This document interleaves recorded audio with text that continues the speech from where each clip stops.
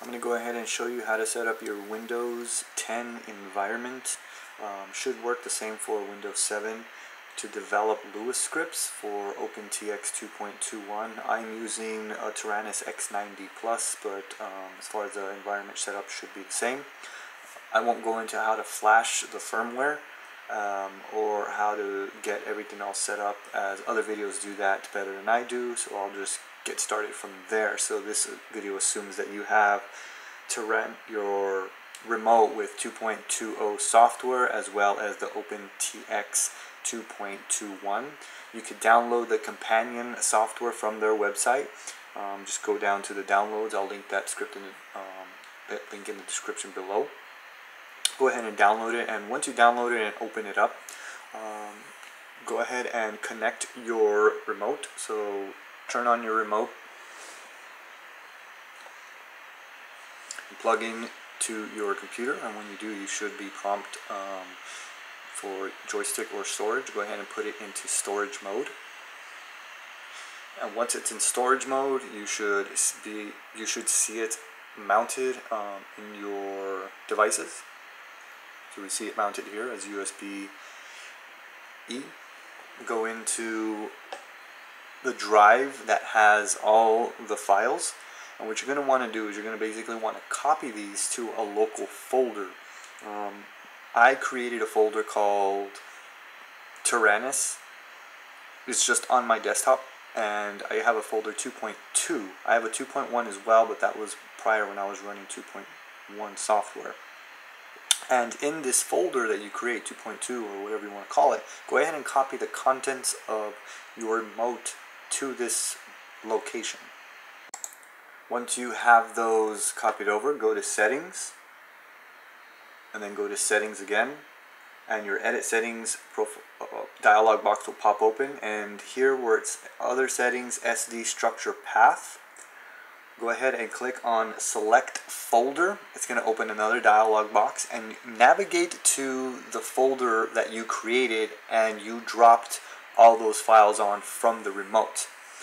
You can see here 2.2, I already have it selected, and when you have it selected, it should show up at the bottom where it says Folders. So I'll just go back into it so you can see it's now selected at the bottom. Select Folder, and your path should now be there. Go ahead and hit OK. Then you're going to want to go ahead and click on Read Models and Settings from Radio. This will load all the models from your remote, and once that is loaded, you can now go ahead and turn off your remote and unplug it from the computer. That way you can save some battery. So everything that is going to be done from here on out is going to be from the temporary location that you created and loaded. Go ahead and click on a model and click on Simulate Radio. It's going to turn on as though it was a real actual radio. Turning off some switches that I have set up, or else it'll be complaining. On the left here, you'll see some buttons: radio outputs, Telemetry Simulator, Trainer Simulator, debug output, load Lua scripts. One that I like to actually open is debug output, and I like to expand it and just keep it on the screen. You can close it, but you can open it as you so see fit. I can't fit it on the screen here, but what I like to do is put it off to my second monitor while I have the radio simulator on my front screen, so that way when things are loading and whatnot, I could actually see what the radio is doing in the background, and I'll show you more on that as we get into things. So in the folder that you copied from the radio, go into Scripts and Telemetry, and these scripts here are the scripts that are going to be loaded by the simulator. So if you go into your model and go to the display page, which is the last page, page 14, and go ahead and go to one of the screens. I'm going to screen 4 here because I already have some screens set up, and go ahead and select Script for one of the screens. And when you select on the script to be chosen, you're going to see the 2 that are available in the telemetry screen. At least on my radio, those are the 2 that I have available. So what we can do, now that we know where the radio is reading the telemetry scripts from, since it's simulated and not actually from the radio, we're going to go ahead and create a new Lua script. So right click in the folder, go new, text document. I'm going to go ahead and call it hello world, HLOWLD. I'm going to delete .txt and I'm going to call it .lua. That way the radio knows that it's a Lua script and it'll pick it up. So click on yes. Go ahead and double click on it and open it up in your text editor. I'm using Notepad++. That's my text editor of choice. You could use just Notepad. And I'm going to go ahead and be writing just a really quick, short example of what you can do with the Lua script. You can do a whole lot. So what I'm going to go ahead and be doing is I created a local string called myString, and I created a function called initFunc. InitFunc is the initialization function that the Lua program uses to initialize your variables. So I'm initializing my myString variable with hello world, and then I close it, and then I'm creating another function called runFunc, which gets periodically called as the script is running. And since it gets periodically called, I'm adding some LCD functions in order to actually display my variable, which is hello world text, onto the screen. Then I'm go ahead and I'm ending my script with the return, run, and init, which is required in order for the Lua script to run. Now everything that I just typed here and everything that can be called and used is in the OpenTx reference guide. You can actually Google it and find it and download it. I will go ahead and reference the link in the description, so then you don't have to do that. But just in case you don't want to come back to my video, you can go ahead and just Google OpenTx 2.2 Lua reference guide. Go to the first description, hopefully download the PDF. Once you download it, then you go ahead and open it up and read it for yourself. Table of contents, it tells you all the functions and everything that can actually be used and called. One of the main things that we will be using here is, and what we're writing is telemetry. So we're going to go to telemetry scripts. You'll read here, you can read about the lifetime of the telemetry, how often it gets called, you know, just some small things. An example, there's the initFunc that I was talking about, the runFunc and the return. Some brief notes about exactly what they do. And then for the LCD screen outputs that I was discussing, you can actually go down to the LCD functions, and here you can actually see everything that's available for the LCD to be writing to the screen. It shows you some parameters, the LCD widths and heights that each remote has, the LCD clear in order for you to clear the screen if you want to load other text, and just some examples there. So that's where I pulled this example from.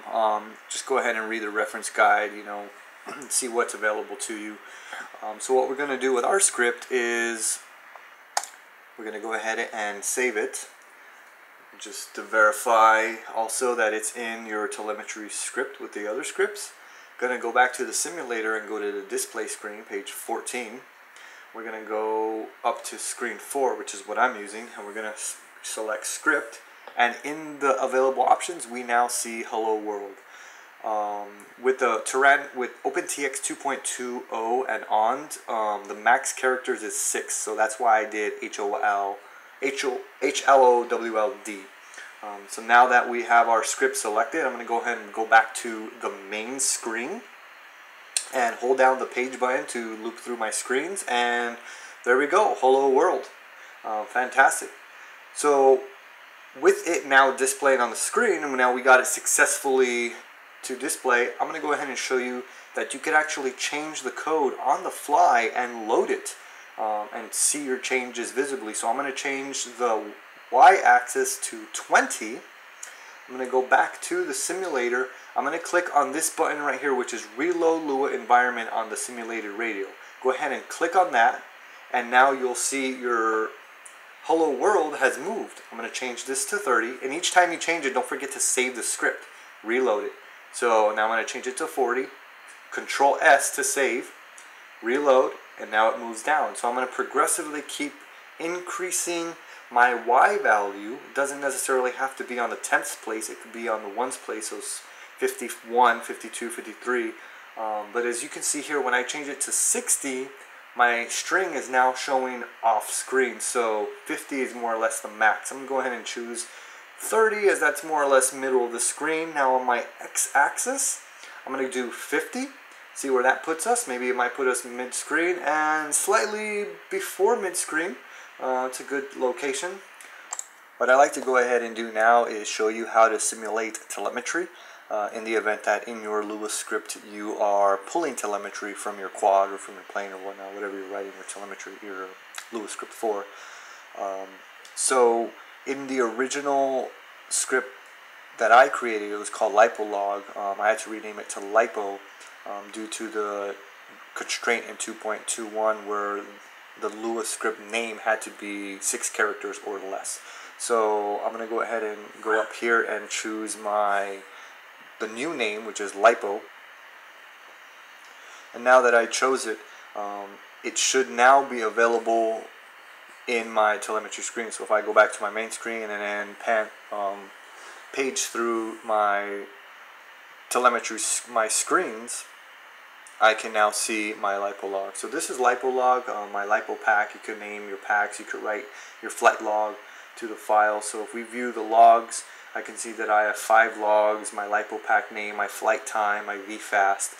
All this right here is simulated though, simulated that I created on the simulator.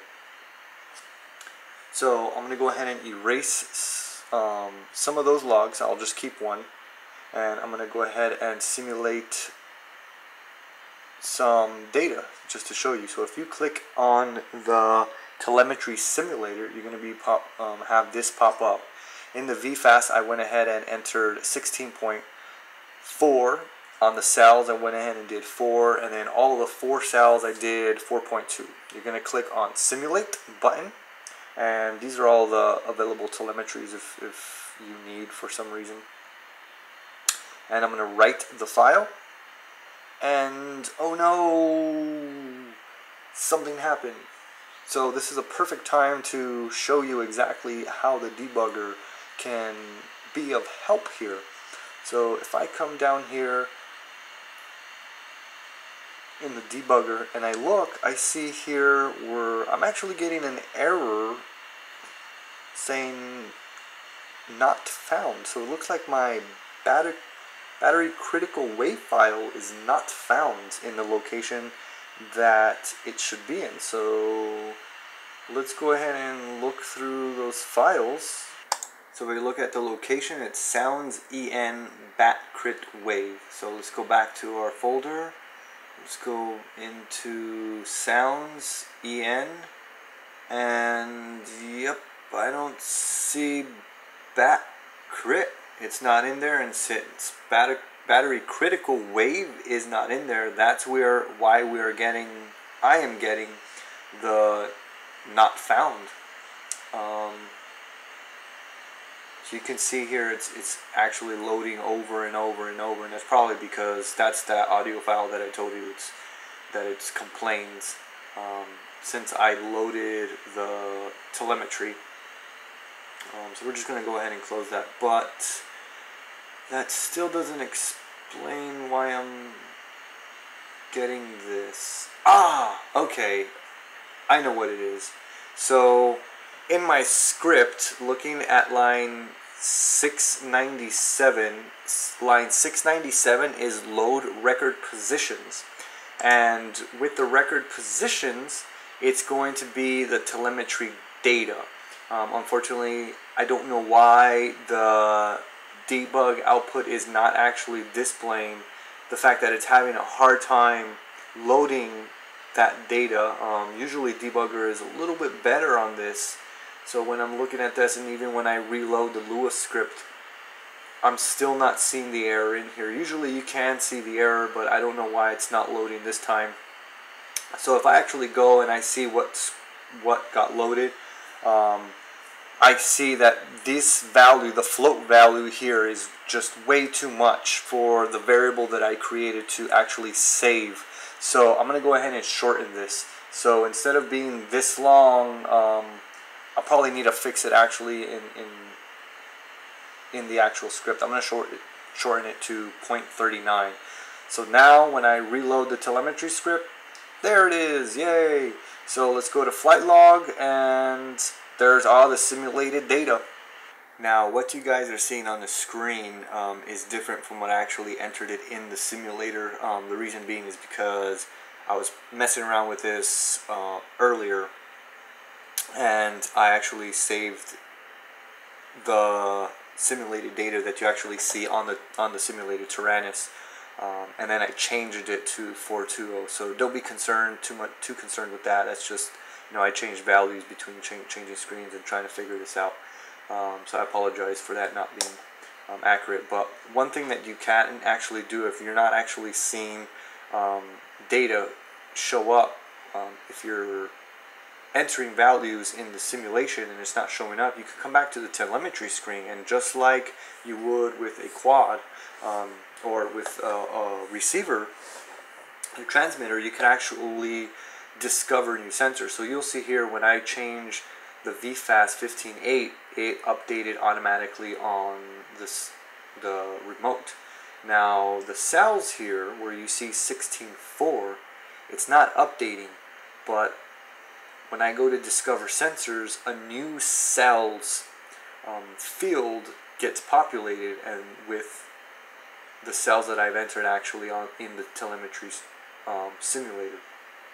And the reason being is because I think going from 2.1 to 2.2, now it's a new value of cells. I don't know why it's different, but it's the kind of thing that happens. But you can see here as I'm changing the cells data, it actually updates accordingly. And there you have it, a brief introduction on how to set up your environment to develop for Lua scripts. I surely hope it does help somebody. I know when I first started developing my first Lua script, there wasn't any videos out there exactly how to set up the environment. I was very confused exactly where to set things up, how to get things going. People just go straight into developing and dropping Lua scripts and whatnot. And when I first started as well, I would plug in the remote, and I kept the remote plugged in.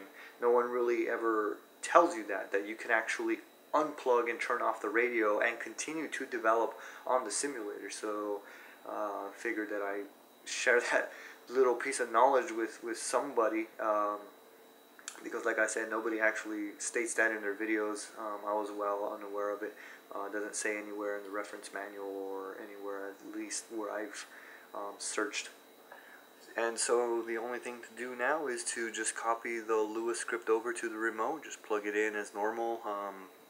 I will link again to the other videos that actually show you how to set up, like say for instance the Lua telemetry scripts for Betaflight. Basically the same concept, just drop it into the telemetry folder and your Lua script should be available just as it is on the radio, just as it was on the simulator. So hopefully all that works. So hope that gets you started. I hope you guys and everybody out there benefits from this and starts writing your own Lua scripts for your OpenTX remote control. Alright, happy flying.